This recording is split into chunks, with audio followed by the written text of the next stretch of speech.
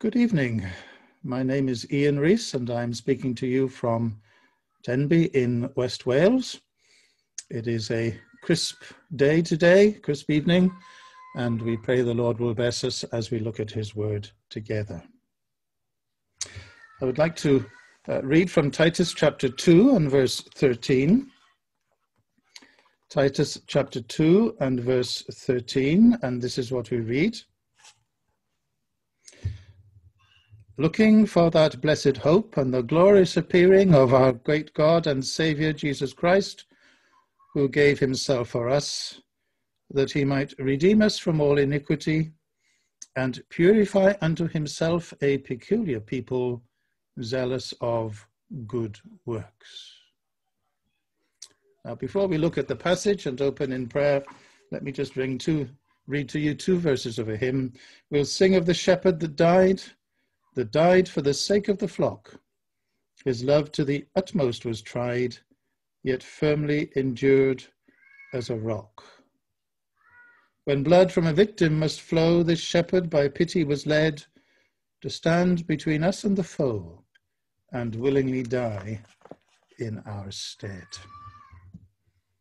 Let's bow our heads and our hearts together and let us pray. Our God and Father, we give thanks again for an opportunity this evening to turn to the scriptures, to read the word of God written, and to ask that the Spirit of God might come upon us and into us this evening and help us not only to understand what is being taught in the scripture, not only to be informed in our minds, but also to be touched in our hearts by that one who loved us and gave himself for us.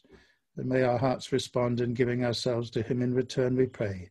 For we ask this in the Saviour's name and for his sake. Amen. I suppose the question that we ought to ask ourselves is this: why did Christ have to die? After all, some people would teach that all roads lead to heaven and it doesn't matter how you get there. God would never send anyone to hell, and therefore all religions and all ways of life eventually lead to the pearly gates, and we have no reason to doubt that. God is love, we are told, and he would never send anyone to hell.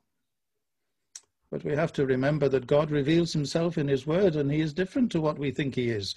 Although God is love, he is also just, and he is also righteous, and he is also perfect, and he cannot overlook sin.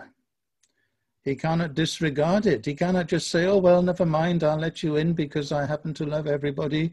He has a love for the whole of mankind, but he also needs to judge the sin of mankind. And that is why Jesus Christ came into this world.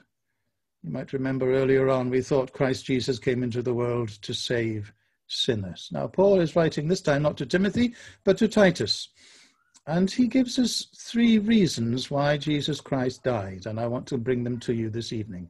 Number one, Jesus Christ gave himself for us. Now, I don't know you, and you don't know me, but I can guarantee this, that if Jesus Christ gave himself for us, he got no bargain. He got no bargain when he got me, and he'll get no bargain when he gets you either, because this is heaven's best, giving himself for, we could say, earth's worst. And yet the wonderful thing about the Christian gospel is this, that God thought it something worth doing, and Christ thought it something worth doing, that he, the Son of God, might give himself for us. But why? Reason number one, that he might redeem us from all iniquity. Now, to redeem is to buy back. It is to set free, in many ways, is to buy back. Slaves were redeemed. An Israelite who fell into debt probably had to serve for many years until his debt was paid, or somebody could come along and pay the price and set him free, redeem him. There are all sorts of things that we can redeem, that we can buy back. It used to be many years ago that if you fell on hard times, you would take an item along to a shop and you would be given a fraction of its value. And later on, if you had the money, you could go along and buy it back. These shops were recognized by the 3 balls hanging over the doors. They were pawn shops, P-A-W-N, and we still have them today, though they're not called that, and they don't have the 3 balls hanging over the door, but you can still go and sell something and later on go and buy it back. The scripture tells us that we were sold in slavery to sin and to Satan. We were strangers to God and to his word and to his grace. But Jesus Christ came into the world to save not only sinners, but to redeem us from all iniquity, to buy us back, to pay the purchase price that was necessary to set us free from slavery to sin and to Satan and those habits that do not please God. He came to redeem from all iniquity. And each one of us, until we are children of God, are children of sin and Satan and servants of sin and Satan and in bondage to sin and Satan. But Christ came to redeem us. And what was the purchase price? It wasn't the blood of bulls and goats as it used to be in the Old Testament. It was the blood of his own Son, Jesus Christ, that was shed at Calvary. Reason number 1. Reason number 2, he came to purify unto himself a peculiar people. To purify unto himself, to consecrate to himself, to set apart for himself a people that were ransomed and healed and restored and forgiven. A people who had once not been in fellowship with him, but suddenly knew what fellowship with him was. A people who were set apart for him. Now, in Old Testament times, anything could be set apart. A people was set apart for him.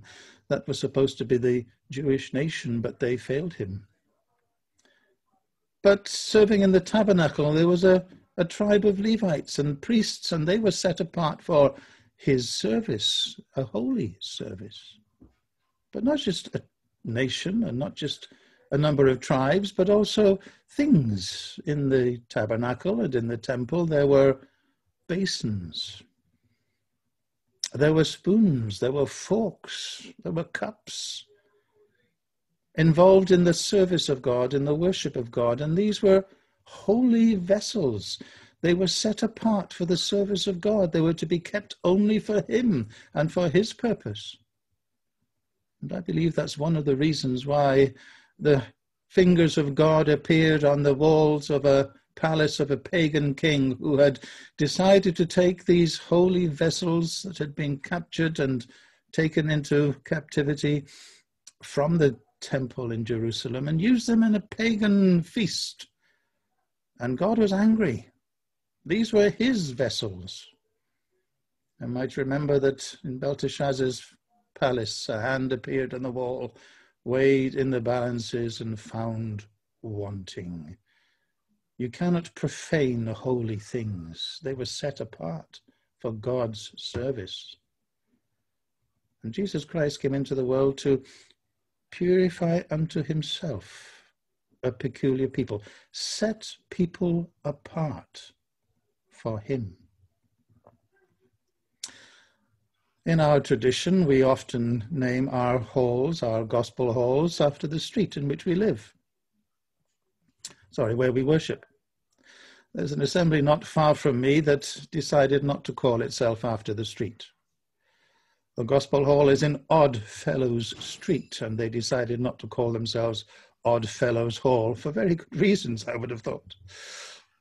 The world looks at us perhaps as odd fellows, peculiar people, but that's not the meaning of the word here. The meaning of the word peculiar is a people for his own possession, a people set apart for him. So that these people who have been redeemed, set free, are also set apart. They don't live for themselves. They don't live for the world. They live for God. They should be holy people, Be ye holy, says the Lord, as I am holy. A people set apart for him. And such people should live to the glory of God and not for themselves. But then the third reason I would suggest given in this verse is this, that they are a people set apart for him, a peculiar people, zealous of good works.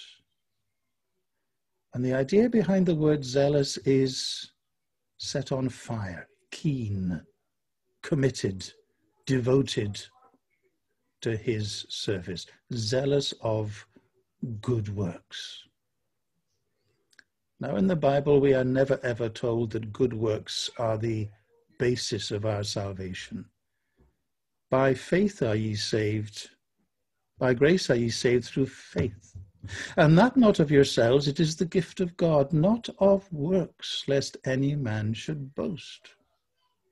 So when we are saved, our good works are not the root of our salvation. They cannot be. The root of our salvation is the grace of God and the mercy of God and the kindness of God. But although good works are not the root of our salvation, they should be the fruit of our salvation. And as believers, as Christians, we should be zealous to do good works, to show our salvation. Martin Luther, who recovered by the inspiration and the help of the Spirit of God the doctrine of justification by faith alone, did not like the book of James. Because the Roman Catholic Church came back to him and said, "Oh yes, you say that we are justified by faith alone. Why then does James talk about works?" And Martin Luther called the book of James a right strawy epistle and didn't even think it was inspired by the Spirit of God. But of course it is.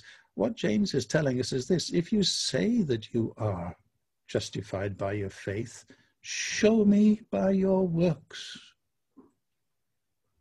So Christians are people that are set free and set apart and set on fire to do good works.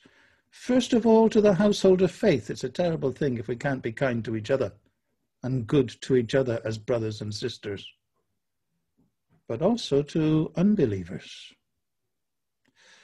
People sin because it's their nature. People sin because they know no better.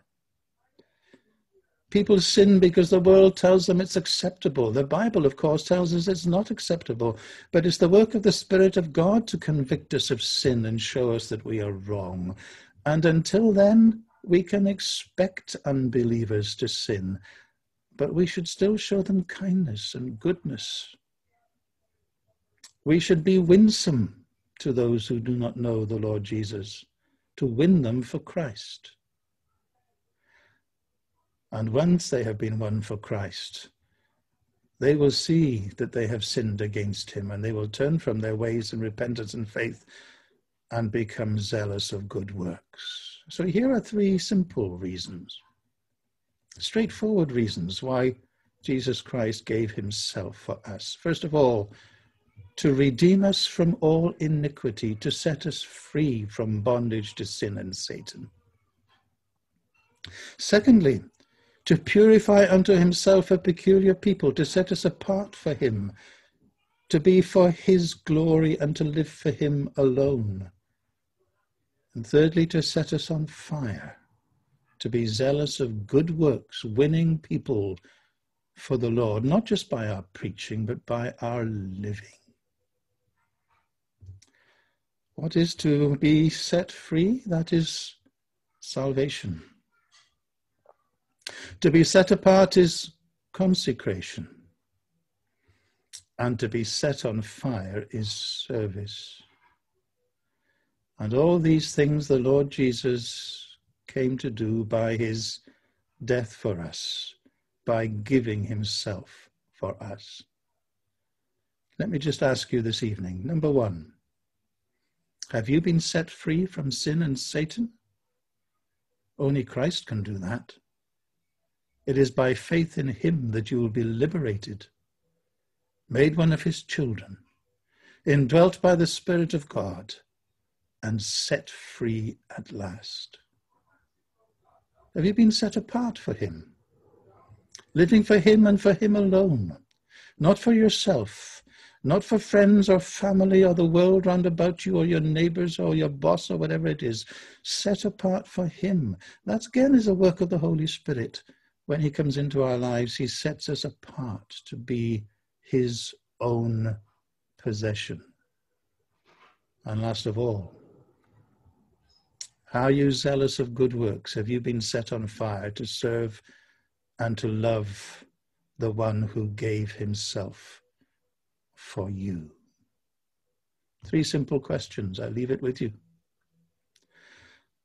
Jesus Christ gave himself for us that he might redeem us from all iniquity, set us free, save us, that he might purify unto himself a peculiar people, set us apart, sanctify us, a people zealous of good works, set on fire to serve him.